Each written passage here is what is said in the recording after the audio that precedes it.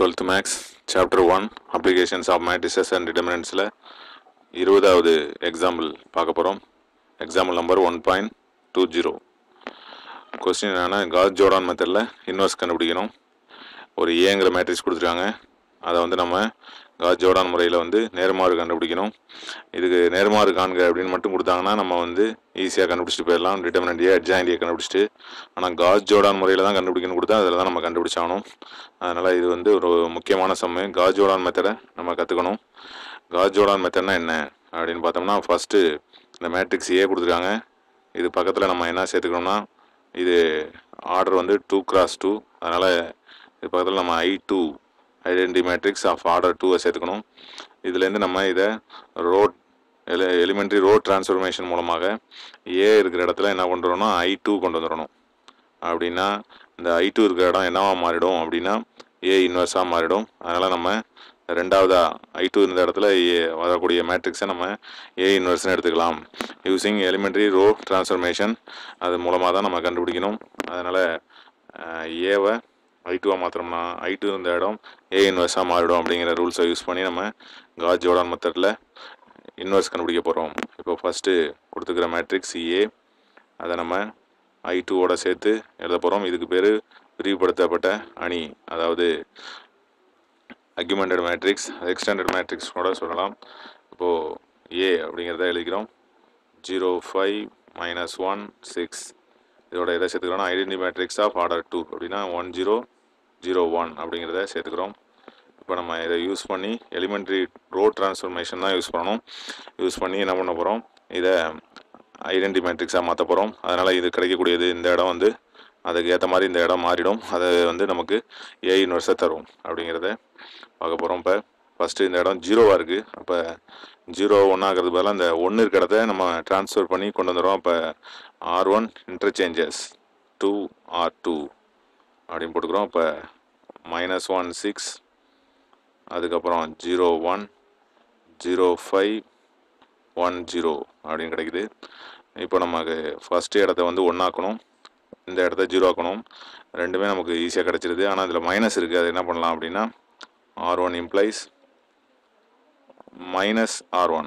மைனஸால் நம்ம மல்டிப்ளை பண்ணிட்டோம்னா என்ன ஆகிடும், +1 ஆகிடும். அப்போ 1 - 6 0 - 1 அப்படின்னு கிடச்சிருது. இது அப்படியே எழுதிக்கலாம், ஏன்னா இதில் 0 வந்துட்டதுனால அதில் ஒன்றும் நம்ம மாற்றம் பண்ண வேண்டியதில் 1 0 கிடச்சிருது. இப்போ 2 ஸ்டெப் நம்ம முடிச்சிட்டோம். அடுத்தது இந்த இடத்த 1 ஆக்கணும். அதுக்கு என்ன பண்ணலாம் அப்படின்னா அதை 5ஆல் டிவைட் பண்ணிடலாம். அப்போ R2 இம்ப்ளைஸ் R2-ஐ 5ஆல் டிவைட் பண்ணிடுறோம். R2-ஐ 5ஆல் டிவைட் பண்ணிட்டா R1-ஐ நம்ம சேஞ்ச் பண்ண வேண்டாம், அப்படியே எழுதிக்கலாம். 0 - 1. இதை 5ஆல் டிவைட் பண்ணிட்டோம்னா என்ன ஆகிடும்னா 5/5 1 ஆகிடும். இது 1/5 ஆகிடும். இது 0 அப்படியே தான் இருக்கும். இதுக்கு அடுத்த ஸ்டெப் நம்ம இந்த -6 இருக்கிறத மட்டும்தான் இன்னும் 0 ஆக்கலை. அது பண்ணிட்டோம்னா நமக்கு இந்த லாஸ்ட்டு ஸ்டெப் ஆகிடும். அதுதான் நம்ம ஃபைனலாக பார்க்க போகிறோம். இப்போ இந்த 0 1 1/5 0 அப்படிங்கிறது ஆன்சர் வரைக்கும் மாற போகிறதில்ல, ஏன்னா அதில் ஐடென்டி மேட்ரிக்ஸ்க்குள்ள 2 நம்பர்ஸும் கிடச்சிட்டு. இப்போது இந்த -6 இருக்க இடத்த தான் 0 ஆக்கணும். அதுக்கு என்ன பண்ணலாம், இதை 6ஆல் மல்டிப்ளை பண்ணி ரெண்டையும் ஆட் பண்ணிடலாம். அப்போ அது என்ன பண்ணலாம், R1 implies R1 + 6 R2. R2-ஐ 6ஆல் multiply பண்ணிட்டு இது ரெண்டையும் ஆட் பண்ணிடுறோம். அப்போ என்ன கிடைக்கும், நமக்கு 1 அப்படியே தான் இருக்க போகுது. R1-ல ஒன்றும் பண்ண போகிறதில்ல. R2-ஐ தான் 6ஆல் மல்டிப்ளை பண்ணி போகிறோம். இப்போ 6ஆல் மல்டிப்ளை பண்ணிட்டோம்னா 6, அதில் -6 ஆட் பண்ணோம்னா 0 ஆகிடும். இப்போ இதை 6ஆல் மல்டிப்ளை பண்ணால் 6/5 ஆட் பண்ணோம்னா 6/5. இதை தான் நம்ம 6ஆல் மல்டிப்ளை பண்ணோம், 0 தான் இருக்குது. அதனால் அதே -1 தான் வரப்போகுது.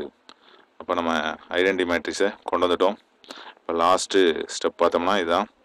இதில் கிடைச்சிருக்கக்கூடியது I2, இதுக்கப்புறம் உள்ளது ஏ inverse. Therefore by cos Jordan மெத்தட்லேருந்து ஏ இன்வெர்ஸை நம்ம கண்டுபிடிச்சிட்டோம். என்னென்னா 6/5 -1 1/5 0 அப்படிங்கிறது இதோட இன்வெர்ஸு.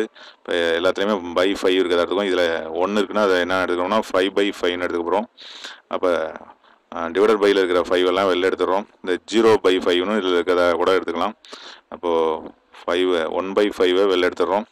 வெளில எடுத்துட்டா மிச்சம் என்ன கிடைக்கும் அப்படின்னா 6 மைனஸ் 5 1 0 அப்படின்னு கிடைக்குது. இதுதான் நமக்கு தேவையான A inverse using cos Jordan method. இதை நம்ம டிட்டர்மினன்ட் அட்ஜாயின்ட் கண்டுபிடிச்சும் சரி பார்த்துக்கலாம். இருந்தாலும் சரி பார்க்கணும் அவசியம் இல்லை.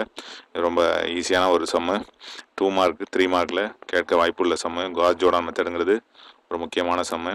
அதனால் ஏ ஐ2 ஏ இன்வர்ஸாக நம்ம மாற்றி யூஸிங் எலிமெண்ட்ரி டிரான்ஸ்ஃபர்மேஷன் மூலமாக கண்டுபிடிச்சிருக்கிறோம். இதுதான் cos Jordan method. Thanks for வாட்சிங்.